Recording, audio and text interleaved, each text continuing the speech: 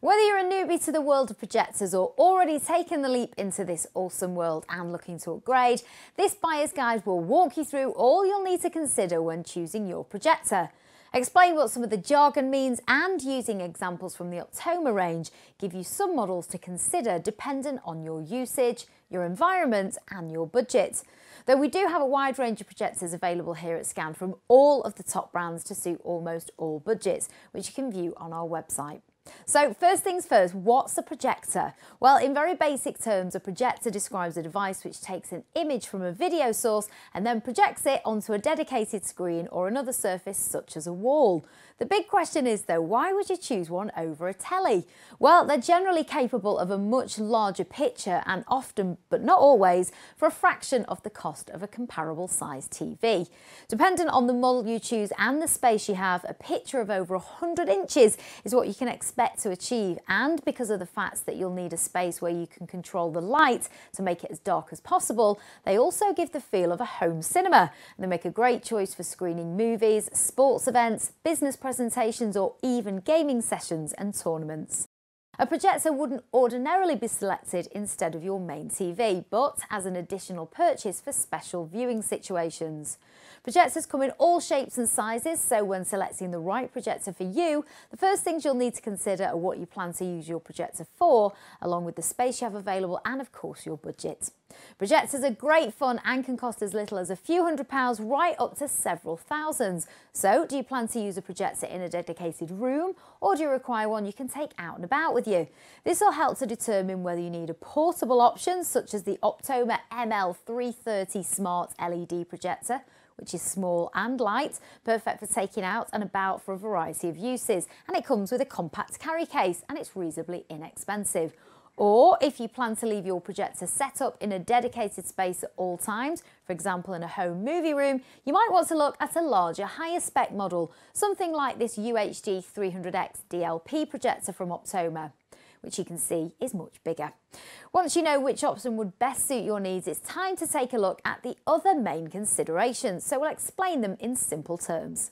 Let's think about the space you have to play with. You'll likely hear the terms short throw, ultra short throw and long throw in relation to projectors. And if you're wondering what this actually means, then essentially most consumer projectors are either short or ultra short throw. And these are perfect if you don't have loads of space, as they can be positioned quite close to your screen or a wall and still project a large image. It should tell you in the product description the minimum amount of space you'll need to achieve a large picture. For example, this GT1080E DLP short throw projector will need just over a metre to project a Full HD 100-inch picture, whilst the more expensive Optoma HZ40 UST laser projector, classed as an ultra short throw, needs only 30 centimetres to project the same super-sized image. And now, as you probably guessed, a long throw projector is the opposite, and it's designed to be positioned further away. So you'd probably only really opt for one of these if you've got a very large space to play with.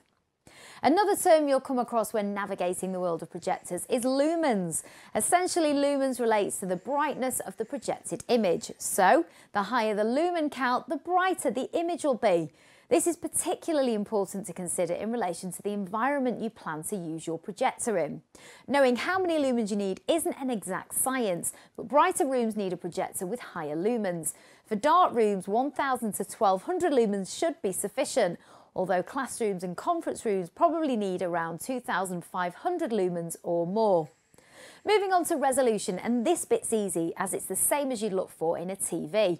You'll come across 1080p, which is Full HD, or 4K, which is Ultra HD. You may also come across vertical or horizontal lens shift. This is a really handy feature to have, and it essentially means you have a far easier time aligning your projected image, as you won't need to physically move your projector, and it allows you to raise, lower or reposition the projected image easily.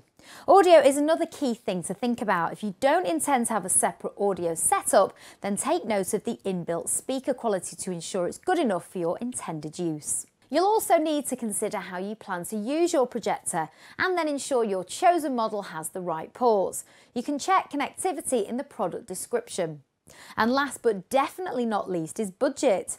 How much do you have to spend is obviously key and will dictate your options available, but hopefully, having walked you through some of the above areas, you should feel confident to go about selecting the very best projector you can afford for your usage. And as ever, if you have any further questions or need a hand choosing between models, then our helpful team would be happy to advise you further.